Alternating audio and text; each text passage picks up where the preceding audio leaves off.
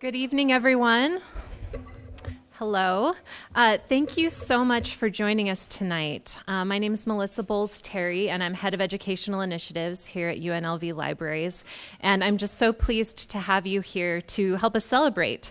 We are celebrating this year's winners of the Calvert Undergraduate Research Awards. And this is one of my favorite events of the whole year because we get to celebrate students' excellent work, the sophisticated and interesting use that they make of library resources to make something new, to come up with something that hasn't been said before. And it's just really exciting to see them use our library collections as a kind of a launch pad into something new.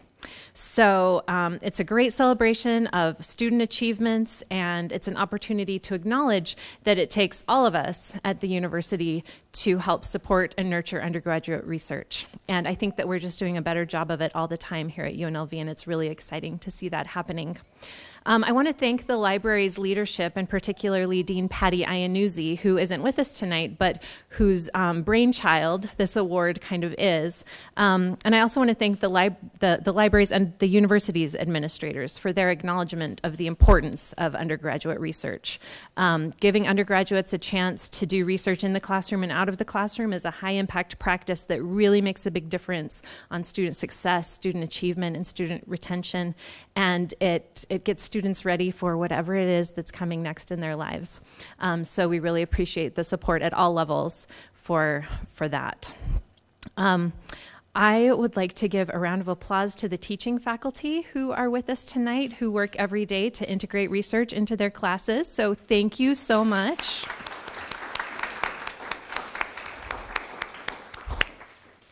I'd also like to give a hand to the library faculty who work hand in hand with the teaching faculty and work one-on-one with students and small groups with students to help them get access to the resources they need and make interesting use of them. So thank you, librarians.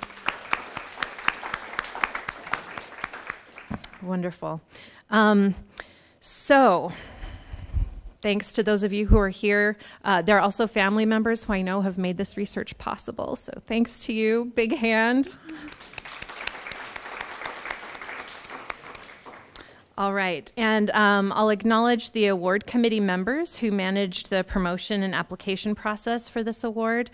Kate Wintrell, Roseanne Matola, and Andrea Worth were all very important in making this all happen. And finally, the students, librarians, and faculty who volunteered as judges this year. Some of them are with us tonight, some of them didn't make it, but the work that they did was really hard. We had really excellent submissions, 16 different submissions from departments all across campus, and they were very high quality. So I have to tell you, the applications, the submissions that rose to the top were really fantastic. The judges were very conscientious about reading carefully and making these decisions. So I just want to thank Jory Beck, Dan Bubb, A.L. Carson, Mark Lenker, Heather Lusty, Matthew Murray, Kim Nels, Allison Sloat, Katya Uriarte, and Greg Volker. They really did a great job. So thanks to our judges. They volunteer their time and expertise over a really short window of time. So it's about 5 days between the submission deadline and the judging deadline, and they're reading like senior theses and capstone projects, not necessarily in their area of expertise. So you can kind of get an idea of how that is not an easy job. So tonight, I've said all my thank yous. Thank you to everyone. But tonight is really all about the students, and I'm really looking forward to hearing from you all about your work. As I said, we had very high quality applications from all kinds of departments across campus. And I just want to tell all of you that the students who submit their work for this award don't just turn in that final paper or product. We also ask them to submit a reflective essay that tells us about their research process. And it's always very interesting to learn how they used their resources.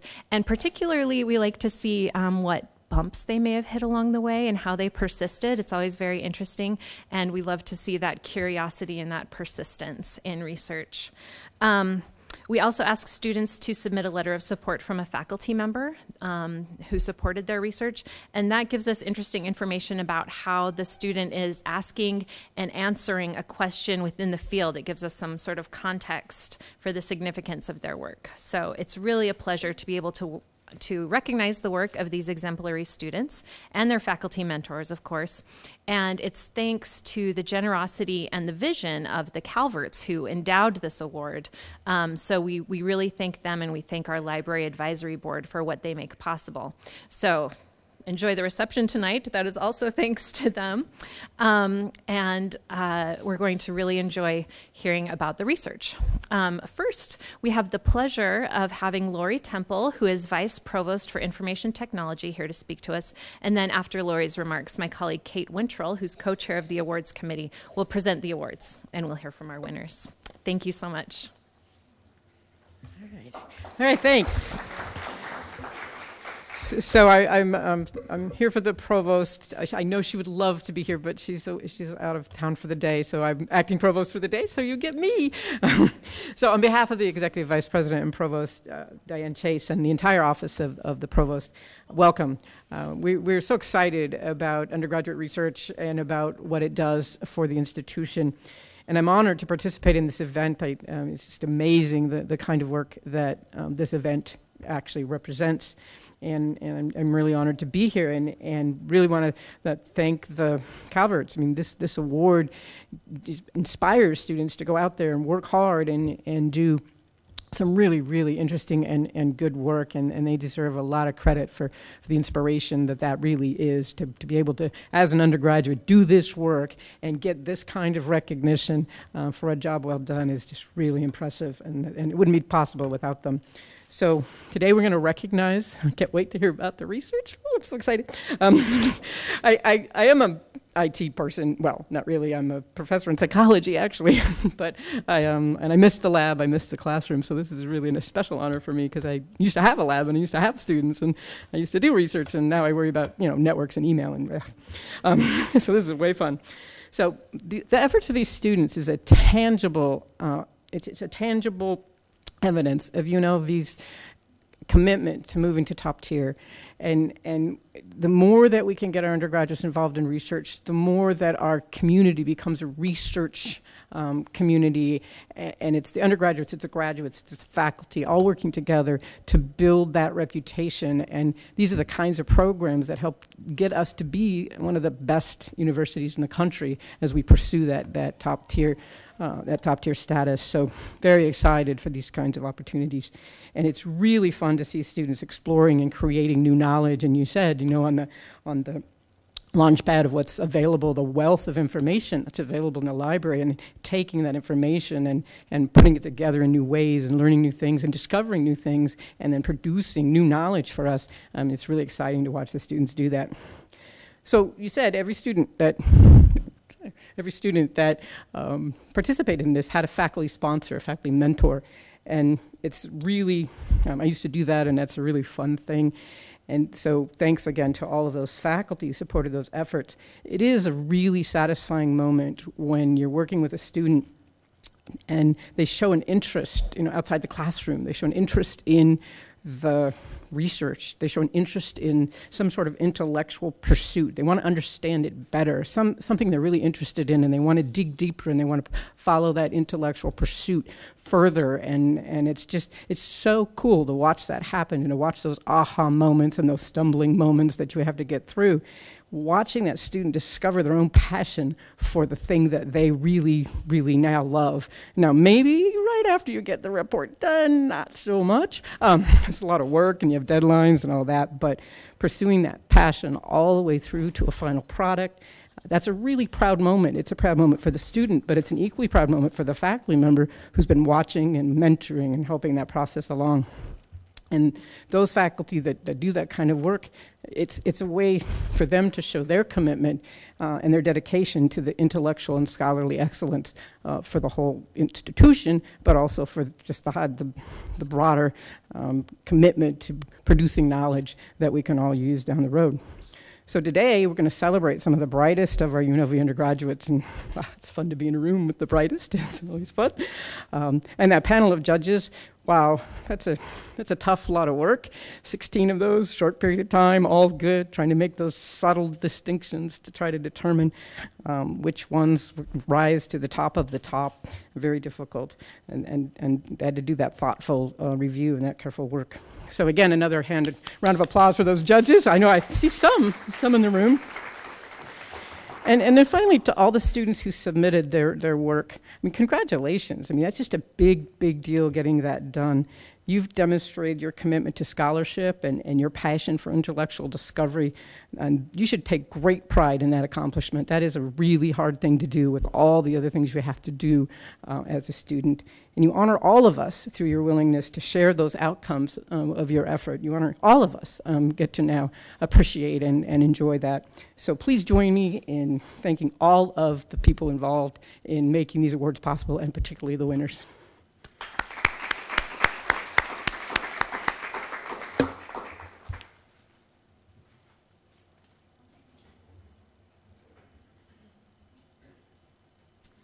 Okay, good evening, everyone. Now, we usually announce our winners alphabetically, but we're going to start with Kylie Johnson tonight because she has to leave early because she's taking her last final exam. In fact, she brought her professor with us. I don't. Okay. Kylie is a senior majoring in history and political science, and she's recognized for her paper, British Appeasement, 1936 to 1939. The debate between Parliament and the public. It was submitted for her capstone research project for the history department. Dr. Michelle Toussaint, Kylie's faculty sponsor, described her project as a much studied but little understood policy of British appeasement of Hitler in the years leading up to World War II. And she produced a nuanced and historiographically rich account of the domestic and international context of the failed attempt to stop a world war in the 1930s. Dr. Toussaint also commented on Kylie's sophistication and originality in using a wide range of materials, both primary and secondary sources, including the British Parliamentary Papers, the Winston Churchill Papers from Cambridge University, the London Times Digital Archives, as well as articles from databases such as JSTOR and books from the stack at Leeds. According to Dr. Toussaint, examining such primary sources allowed Kylie to understand the scope and leadership struggles that faced the British politicians in their dealings with Hitler. By analyzing key terms from the sources, Kylie was able to focus on the debate between Parliament and public over the idea of appeasement. Now, describing Kylie as one of our most promising undergraduate researchers, Dr. Toussaint said, Kylie's research raises important questions about war, diplomacy, and statecraft. Kylie will be attending Fresno Pacific University this fall and work towards a master's degree in teaching. Right? Kylie.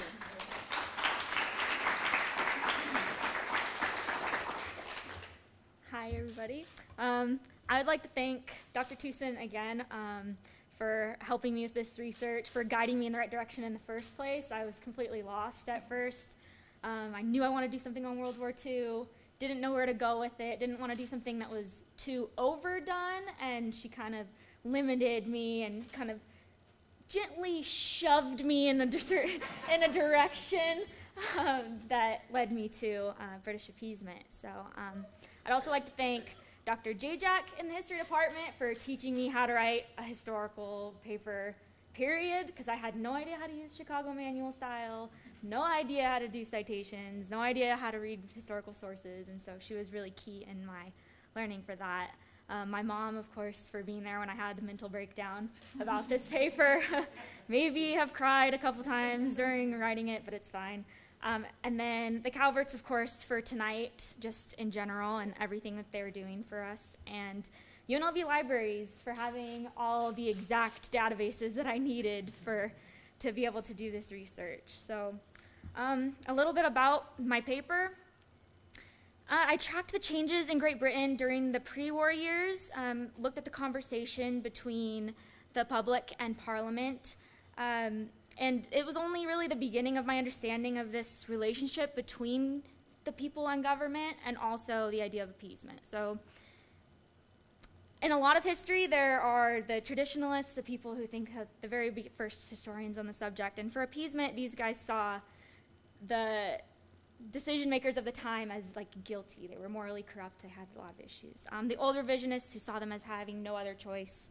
The revisionists who said that Britain was not ready for war.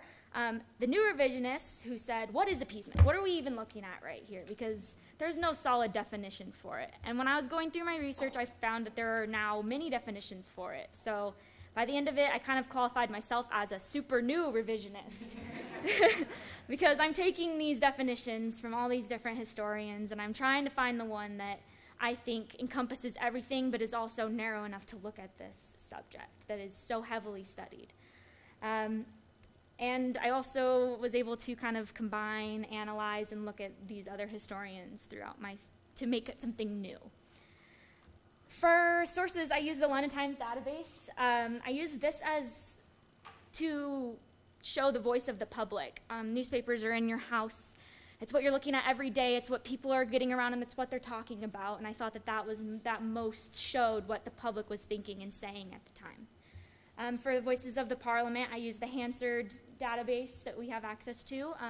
Those are the one-to-one conversations between parliamentary members, and if you have spare time and just want to look around, I suggest reading them because they call each other names, and it's actually really funny. You don't think about that happening, but because it is the one-to-one conversations in Parliament, it was really great.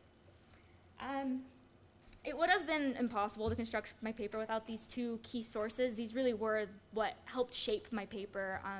Having these two different voices, and it was really allowed me to analyze the conversation going on between the two.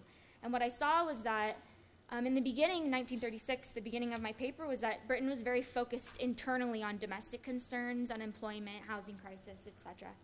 And as things started happening in Europe, you kind of saw a turn of the public opinion looking outside, saying we need to do more. We need to move away from what we're looking at internally and help the rest of the world. We need to let Britain get out into the world again.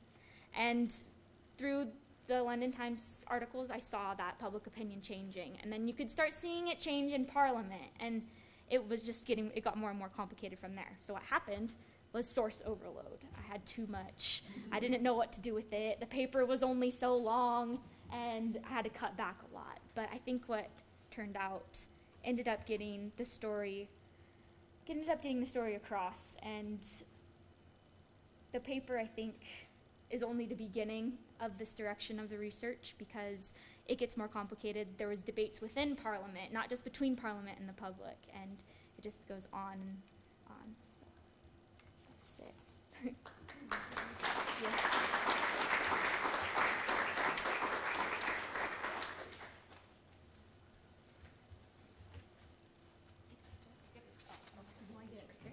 In the middle? Do I get it?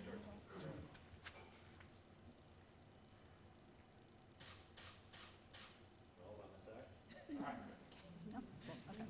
Okay. Okay. Yeah, good luck on your final. All right, our next recipient is Laura Benedict. Now, Laura is almost senior, can I call you that, and majoring in anthropology. Her research paper was entitled Polyandry Around the World and was completed for Anthropology 471, Evolution and Human Sexuality. In the beginning of her research, Laura first narrowed her subject term to polyandry, an umbrella term for one woman having sexual access to more than one man. Initially, Laura went to the library's website. She typed in her keyword, polyandry, and discovered that there were 18,000 results. However, as is often the case with anyone who researches, she remarked that many of the results were completely irrelevant, and some were deceptively so. As she refined her search terms, Laura found several key articles, and then she used a technique called citation mining, examining the references listed in such articles. This technique allowed Laura to expand her research results. In the final project, Laura used books, journal articles from Academic Search Premier and ProQuest, as well as material from special collections. She attended a workshop on avoiding plagiarism and even ordered a microfiche from interlibrary loan. Okay, hit all the bases there. Dr. Peter Gray, her faculty sponsor for the project, praised Laura's impressive and sophisticated use of library resources. After all, she cited more than 60 scholarly references. Dr. Gray said Laura's research shows an excellent capacity to read and synthesize a body of scholarly material. In addition, Dr. Gray called her work creative, thoughtful, sophisticated, and one of the most ambitious undergraduate research papers I've seen in my 12 years at UNLV. Laura.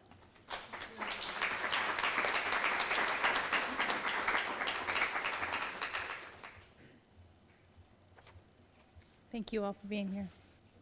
And thank you, first of all, to Lance and Elena Calvert for their generous donation. And because of this award, I put more effort into the essay. I learned more, and I wouldn't be here without that, of course. To Dr. Gray for sponsoring this effort, and without you, I would never have found all of my 60 plus. I'm glad you counted, because I certainly didn't. And I would have been satisfied with good enough. But I truly learned more about this subject because of you, and the Calverts, of course. And, of course, to my husband for supporting me always, even when I'm not researching. But when am I not researching? I'm always researching. So polyandry, as was stating, is the sexual access of one woman to more than one man. And when I began this research, I thought that it was exclusively the realm of poor brothers somewhere in the Himalayas. But I found that there are actually 6 styles of polyandry. There's the fraternal polyandry found in the Himalayas, but it's not represented by poor brothers in the Himalayas. It is represented by brothers seeking to control land and other property. Associated polyandry is practiced by the Aleuts in Alaska, and the second husband is expected to be an assistant to the first, and the wife is praised for her ability to care for both of the husbands. Polycoity is seen in partible paternity, which is practiced in the Amazon basin. This garners extra parent for each child in the case of one parent dying. And this reason is also seen in familial polyandry, such as that seen in a Pawnee group of tribes in Kansas. This was an intricate system of brothers having sexual access to the wife and sisters having sexual access to the husband. Secondary polyandry was practiced in Nigeria, where divorce was not recognized, so if a couple wished to move on, they could still have sexual access to each other as the mood arose. And walking marriage is seen in the Mosuo of China, where the lovers do not marry or live together, but they frequently have loving and long-lasting relationships. Each of these marital patterns is just as valid as same-sex relationships, polygyny, or the heteronormative relationships that we see very commonly around the world today. Future research could focus on who practices it today, and I hypothesize that it is found even here in Las Vegas. Thank you for your time and for this award.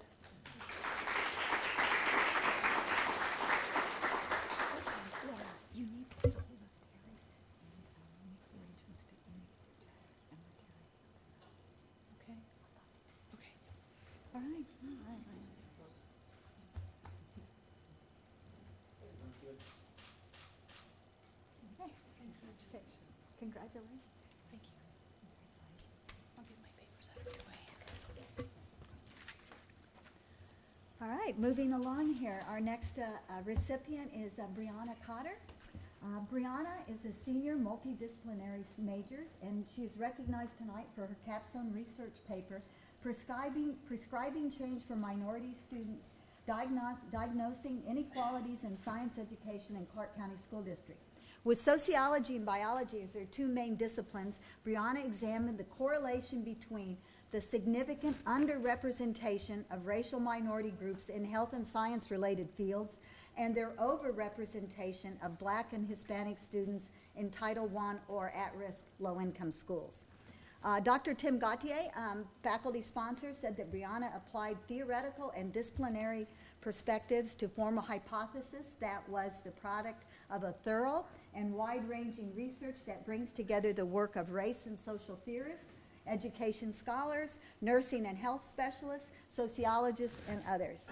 In her reflective essay, Brianna said that as a non-traditional undergraduate student and mother of 2, it was nearly impossible for her to travel to lead library. So before starting her research, Brianna used the library's online tutorial, Finding Articles, to learn the correct way to search for library materials. We love to hear that. We love to hear that. And indeed, Brianna used a wide variety of sources, journal articles, books, along with primary sources from the Census Bureau, the Clark County School District, and the Association of Medical Colleges, as well as utilizing citation mining techniques and survey methods. As Dr. Gautier wrote, Brianna exhibited a facility and level of comfort with crossing disciplinary boundaries and demonstrated a capacity for analyzing, collating, and synthesizing data that few undergraduate students possess. Her work shows that exposure to high-quality science programs increases the likelihood of a student's interest in science-related fields. And Brianna hopes to attend graduate school and study sociology. Brianna.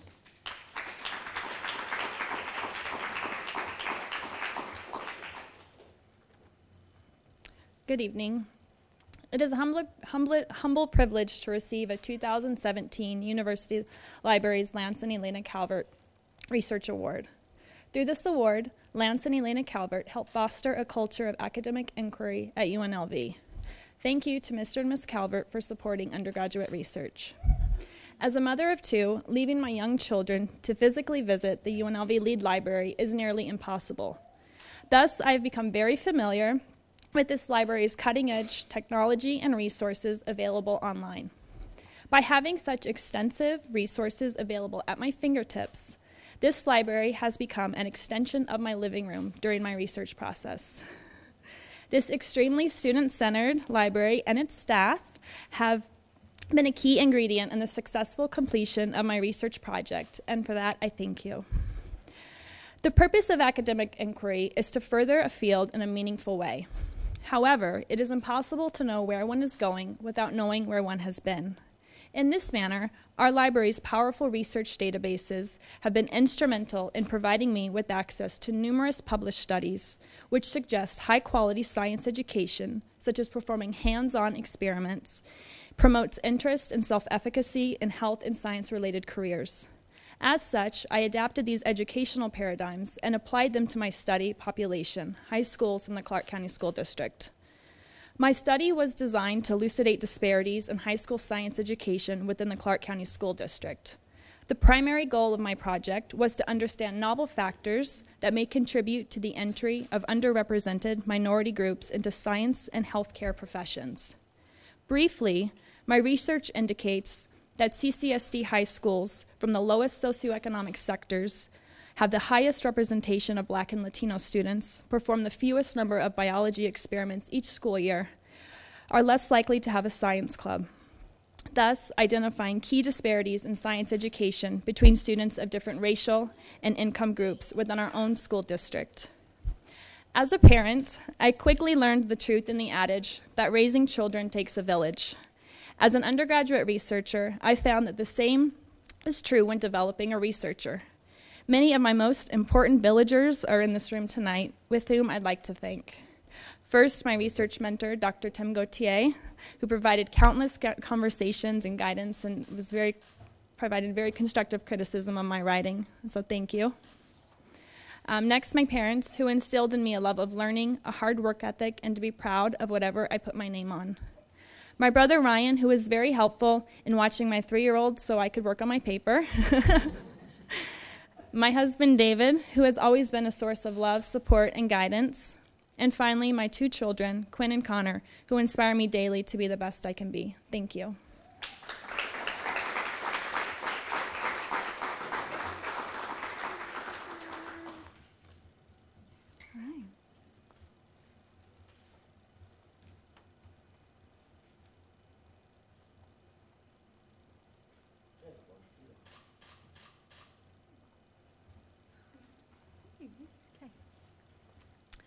All right, our last recipient tonight is Claudia Chang Lopez.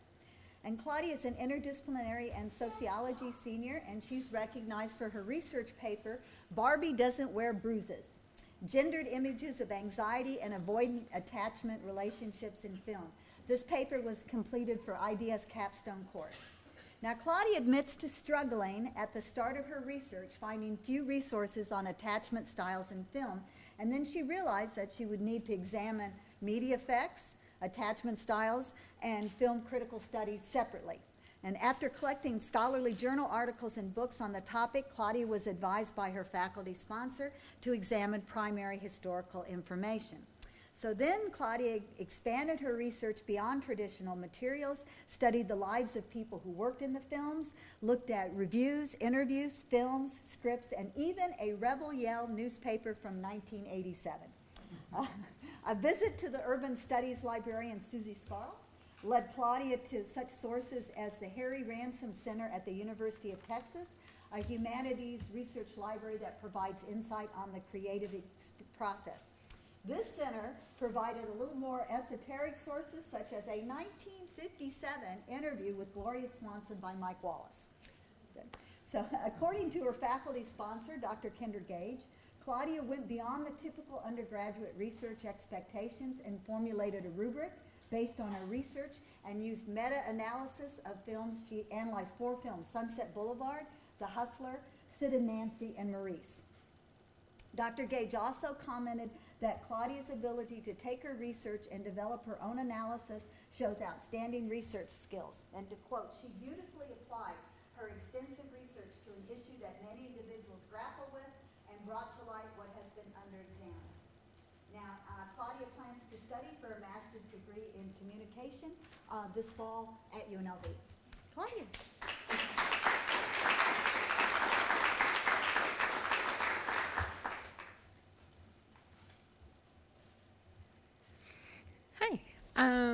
So first off, I'd like to thank Lance and Lena Calvert for the award. Sorry, I got a little shy. I first heard about it a couple of years ago when a friend of mine won the award, and so I think it was like a motivator. I was like, I need more library sources. So I would also like to thank Susie Scarl, who helped me over the summer to start shaping it up. It was a project that took about 2 years and took a lot of different shapes before I really found what it really was going to be. And so I was looking at attachment styles in film and how they're portrayed, particularly when women portrayed anxiety in the romantic relationship. I think film has been shown to affect how people behave in their relationships. We learn a lot of our behaviors from that, especially like dating behaviors, especially teenagers learn it from it. So that's what I was studying. I'd also like to thank Dr. Padungpad and Dr. Gage from the Multidisciplinary Studies Department. They were my professors throughout this. Oh, and Heidi, hi. She's a librarian here too. And the library, same, I had to go home a lot. I couldn't always be here, and sometimes, you know, inspiration strikes you at like midnight, and you're like, oh, let me find out. So I used the library a lot at home. And finally, my family. Their support has been everything and really gave me the ability to do this kind of research. So thank you.